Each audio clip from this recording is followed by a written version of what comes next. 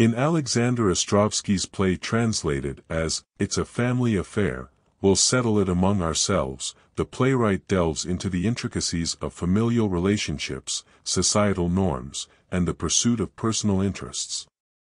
Set in the merchant class of 19th-century Russia, the play explores themes of greed, betrayal, and the struggle for power within the family unit.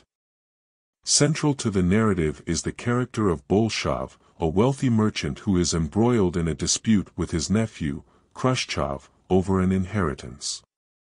Ostrovsky portrays Bolshov as a shrewd and manipulative figure who prioritizes his own financial gain above familial bonds.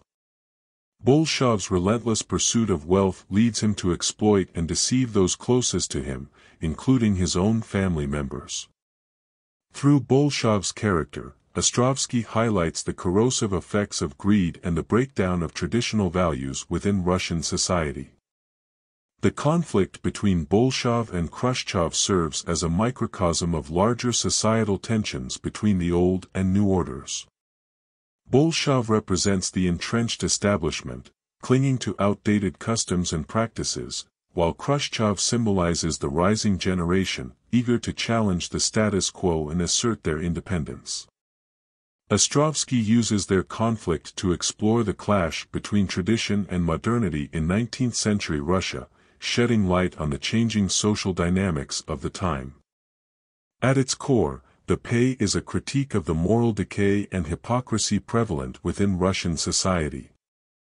Ostrovsky exposes the corruption and moral bankruptcy of the merchant class, revealing the lengths to which individuals will go to protect their own self-interests. Through the character of Bolshov, Ostrovsky illustrates the destructive consequences of unchecked ambition and the erosion of ethical values in pursuit of wealth and power. The title of the play itself, "It's a Family Affair, We'll Settle It Among Ourselves," encapsulates the insular nature of the conflict and the notion of resolving disputes within the confines of the family unit. Ostrovsky suggests that the pursuit of personal gain often takes precedence over familial loyalty and solidarity, leading to fractured relationships and unresolved tensions. The title also underscores the theme of secrecy and manipulation that permeates the play, as characters scheme and connive behind closed doors to further their own agendas. Throughout the play, Ostrovsky employs sharp dialogue and vivid characterization to bring the world of 19th-century Russia to life.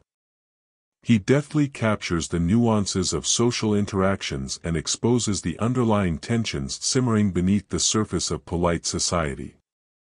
Through his portrayal of characters like Bolshov and Khrushchev, Ostrovsky offers a scathing critique of the moral and ethical decay of Russian society during this period.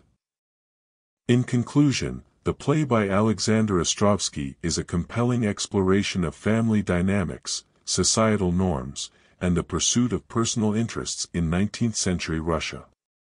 Through his portrayal of characters like Bolshov and Khrushchev, Ostrovsky delves into the complexities of human nature and exposes the moral decay and hypocrisy prevalent within Russian society.